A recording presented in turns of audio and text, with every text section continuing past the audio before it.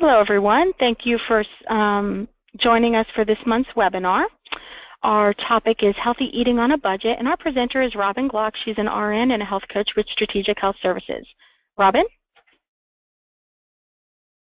Hi, thank you everybody for joining in for today's webinar. As Dawn mentioned, it is about healthy eating on a budget.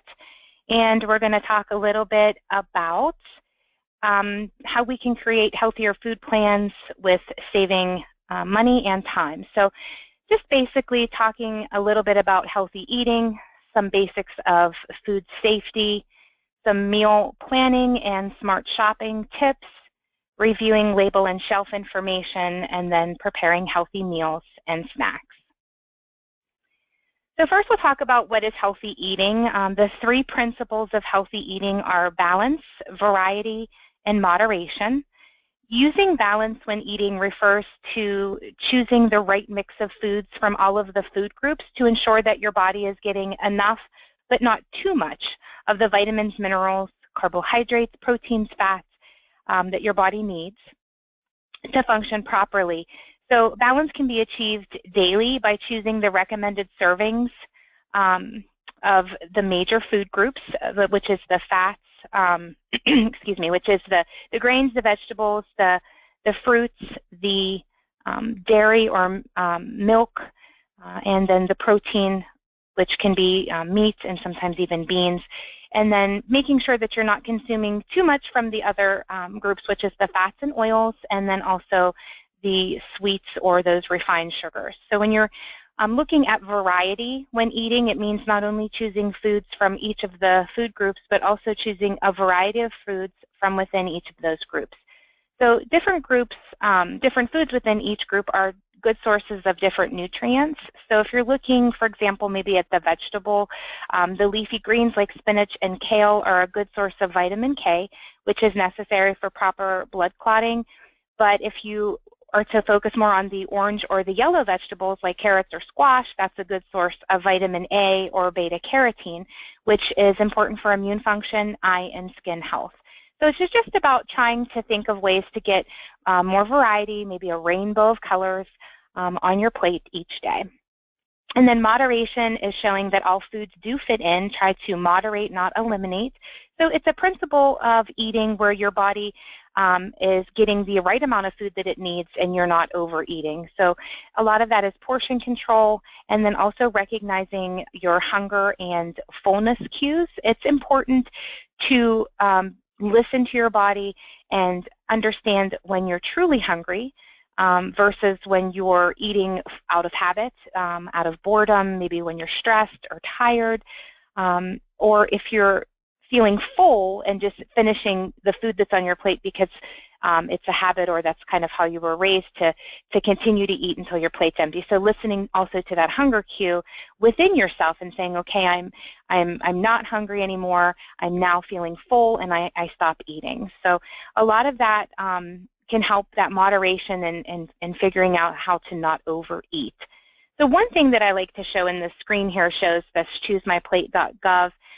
It's a USDA website. It's a great online resource, and it's a tool that allows you to see whether you're getting a diet that's balanced with a good variety and also appropriate moderation. So if you would go to choosemyplate.gov, it's a great resource that you can do not only for recipes, but you can go to the Super Tracker, and if you have some time to explore the Super Tracker, it gives you the ability to put your foods in, and it lets you know, you're kind of lacking here on these nutrients. You could do a little bit better in this area. It's very similar to like a MyFitnessPal or a Lose It app, but it gives you a little bit more information about the nutritional intake. Now we'll just touch lightly on some basics of food safety. So if you're on a budget, you're trying to make the most of your money and shop wisely, you're going to want to be careful when you're at the grocery store. So you want to try to avoid those rusted, dented, or bulging cans. Sometimes a little ding is nothing, but if you're looking at the contamination aspect of canned goods, you definitely want to avoid those that have a big dent in them. Also look for proper seals on the jars and vacuum-packed products, because if you're checking it in the store, you're going to save yourself some time and money when you get home and find that you can't use the product and then it has to be thrown away. And then checking the expiration date to ensure that you're not grabbing an expired product, bringing it home, and then wasting money by having to throw that away. So grab sometimes from the back. They tend to push the things that are going to expire sooner to the front of the shelves, and so that's something that you may want to think about when you're shopping. Another thing is food storage, so making sure that you are putting things away right away when you get home, the refrigerator, freezer. You also don't want to have, a rule of thumb is to kind of not put your meats lower. They should be down lower from your fruits and vegetables, because you don't want any cross-contamination there, and then you run the risk of having to throw that away, and then that it becomes not good to eat. So storing those raw meats below your fresh vegetables and fruits is always a great way to do that in the refrigerator. Then, making sure also you have proper sanitation, that you are washing your hands and all the surfaces in between cooking and during the preparation process. And then if you are making foods, you want to check the internal temperature, especially when you are reheating foods or if you are cooking meat. So sometimes having a food thermometer is not a bad idea. And if you would be interested in knowing the proper temperatures for food safety, there is information on the choosemyplate.gov, but there's also a specific site that's foodsafety.gov that gives you an array of different temperatures for different things. Basically, for leftovers, they're saying try to internally heat that to 165 degrees. When you aren't sure, if you've had some leftovers in the fridge for a while and you're not sure, just follow your gut. And the rule of thumb is usually 3 days and toss it away. So now we've talked a little bit about healthy eating and some basics of food safety. We're going to go right into plan ahead before you shop. So if you're thinking about planning ahead, it's really going to save you in the long run. It's important to know, first of all, what your food budget is. So determine how much money you are wanting to spend each month, and then even ultimately each time you shop. So having that food budget, a lot of it should be based on the number of people that you are feeding in the house, but also the number of meals that you're able and can cook at home. So if you're eating out less often, you're going to spend less money. So if you're thinking about planning your weekly meals, if you're planning those meals, not only are you doing that for being a cost-effective way, but it also can be a great strategy for staying on track nutritionally and making some better choices. So if you are thinking of meal planning, one thing that you can do is you can try to do a little bit of meal prepping and thinking about things that you can plan as the week goes on. You should make a list. Always try to be prepared, have a list of things that you need for each meal that you want to cook as far as the ingredients. And also, if you're running out of things, having a list on the refrigerator or on the kitchen counter can be very helpful, because you're jotting things down, as you're running out of them, so you're not going to make several trips in and out of the store during the week. If you can avoid extra trips to the store, which comes along with this whole, planning ahead, you are going to be less likely to spend more money, because every time you go in, you run the risk of, making extra purchases and buying things that you may not need right now or need at all. So that can be a very cost-effective tool, is just eliminating the number of times you're going to the store. Also think about foods that you already have. Try to account for the foods that are in your pantry, your refrigerator, your freezer, and then make sure that you are incorporating those into recipes, especially if you think that they're going to be expiring or spoiling soon. You don't want to waste it, so try to incorporate it into a healthy meal that you prepare for the week. And then checking the store flyers, that is a very great way that you can prepare ahead, think about what's going to be on sale, and get some recipe and some meal ideas going. So if we're looking at some meal planning tips, one of the first things is to make it easy. We're all pretty busy these days, so trying to plan meals that are easy to prepare can be helpful. So think about ways that you can use maybe the slow cooker or a crock pot.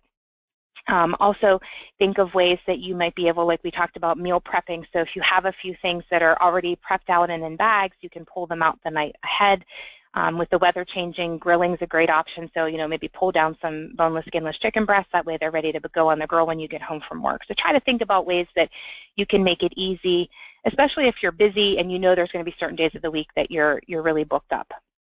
Try to incorporate variety. If you can increase the variety in your meals, it definitely helps for you not to get burnt out or bored eating the same thing. Not only if you, can add a little bit of variety, you're also adding more nutrition as well. So if you're, shifting and changing up the way and the style you're eating, maybe having extra vegetables or things, that can really help just boost your nutritional intake as well. So sometimes, if you like to try new recipes, maybe Google, find something online or make something out of a new cookbook that you have. Maybe try to do that, once a week if possible. Again, back to the used foods that you already have, just don't forget to check your pantry. It prevents you from overbuying, duplicating products, wasting money, or potentially even, having something spoil, and that would be another way that you would be wasting money. And then planning for leftovers. So when you're putting your meals together, think about how, depending on how much you make, you may be actually helping yourself by incorporating a large meal that you've cooked into maybe using that again another day of the week if you know that you're really busy and you're not going to have time to cook, or just budgeting it out for the rest of for a few days that week for lunches that you can take to work. So you're, being more cost effective, avoiding, maybe eating out at lunch and making bad choices. So I do have a lot of people that I coach that are meal prepping on Sundays, and that's something that, you're taking the time to, make your list, map out what you're going to be eating, maybe for that week, and then, if possible, getting some of it prepped and ready to go on Sunday so you don't have to do so much during the week when you're more busy. Now we'll take a look at smart shopping on actually the next two slides. And so we're going to talk a little bit about how you need to plan to shop less often. So if you're going to the store once a week, twice a week max, you're going to spend less money than if you're going more often during the week. And just like, I just talked about, I know for myself, if I go into the store and I'm supposed to go in for one thing, I very rarely come out with just that one thing. So if you're really trying to, focus and stick with a budget and make some better food choices, that's a great way to do that. So if you can stick with a list as well, that's something to think about. So not only are you not going in as often, but you have a list and you're sticking with that list. If you've made it, take the time to stick to it. So if you're going to buy items that are less nutritious, that's when it's going to happen if you're not, focusing on what you've mapped out for yourself. And so it's just about having a little bit of an idea of, where you want to be in the store and avoiding those areas that, can bring in some deviation. And that a lot of times that's at the checkout line too. You have to kind of talk yourself out of those purchases that they've, put right there that are not usually healthy, and then just kind of sticking to, what you need for the recipes and things that you want to prepare. Avoid shopping when you're hungry. I think a lot of us have been there. It's more difficult to stick to the list and healthy choices when you go into the store hungry, and then avoid shopping with children. And that's not for everybody. Some kids are, amazing and they don't want anything in the store. But there are times when you have more difficulty sticking to your budget and your list when kids are with you because, they're marketing and they're showing things at eye level to kids that can rope them into and you into getting more things that you don't need. So do look for coupons. So, if you are looking at ways to save on everyday items that you're using, check your Sunday paper, the mail that you may get, flyers once a week, even online or specific stores will have coupons. Use those if you're, wanting to save a little extra money. A lot of places are doubling the coupons up to $1. Try to remember that even with a coupon, if you can buy the store brand or an off brand, you may find that it's still cheaper than using the name brand product with the coupon. And If you don't have that item on your list but you have a coupon for it, try not to buy it. If you're not going to use it, if it's something that you are just purchasing because you have the coupon, a lot of times it's just something that you would normally not be using, and it can just use up your normal budget for food that week. And try not to spend too much time and gas money driving around store to store to store to use coupons that you have. So a lot of times if you are focusing on one or two stores, you'll find that you're smart, you're shopping a little bit smarter because you're not running everywhere. And a lot of times if you're looking for, those grocer, they have bonus loyalty cards. That's a great way to save money in the store on top of coupons. And another thing that you can think about is maybe trying like an Aldi's or an off of the beaten path, grocery store where you can find some great deals, especially on produce. So another thing to consider is using that label information and that shelf information, just reading the signs, knowing that you're getting, your best deal, that you are paying attention to, maybe they have in-store Best Buys that week, and just finding some ways to save some extra cash. If we're looking at label and shelf information, you want to go in and you want to understand that most things we're going to have nutritional facts on them. They're going to have the expiration date or the best by date, and even some of the labels and shelving will have, like we said, those special deals and special buys. So you want to make sure your food's fresh, and that's going to be looking at that expiration date. If you are buying things that are very close to an expiration date and you're not using them right away, that's a potential for you to waste money. So again, I know at my grocery store, undoubtedly the yogurts are always expired. So I always have to kind of dig and look around, but I've done it before and I've wasted money where I've, bring them home, I don't realize they're right near the expiration date, and then I end up throwing them away. So it's just something to think about.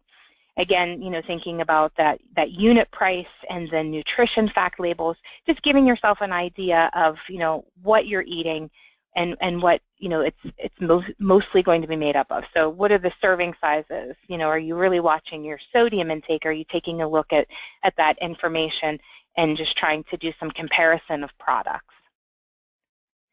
So when you think about the unit price, it refers to the cost of a food item per standard. So it's the cost per ounce or per pound or per pint. And basically you're doing some comparison. You're using the ability to say, well, where am I going to get the most bang for my buck? And if you look at this example here, it's a good example of showing how, when you're looking at things in different quantities, the 6 ounces versus the 12 ounces, you can see that after you've figured out what it costs per quart, you know where your better value is. And a lot of times that's what it's all about and you're probably doing this and not even realizing that you're doing it. A great place to see this in full force is at the larger like Sam's Club and Costco. Those places, very well marked, and you can really find what you're paying, per ounce or pound or serving.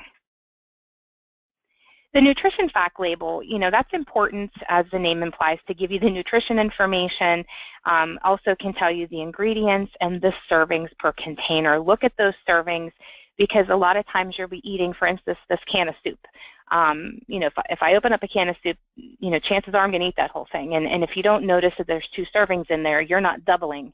You're not, taking that nutritional information to the correct level, especially if you are trying to do some comparison.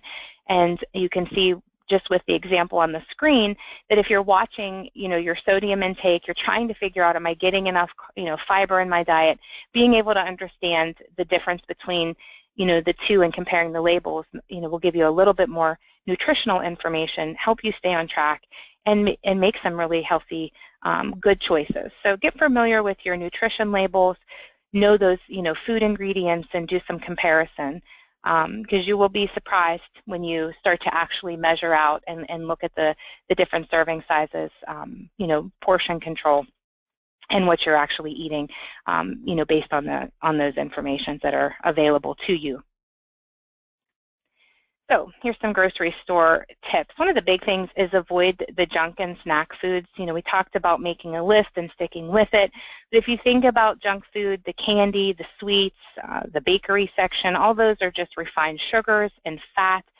and they are added cost to your food budget. But also, if you are budgeting really wisely, they may take the place of more nutritional food and stuff that may actually be better for you and keep you on track with a healthy eating goal.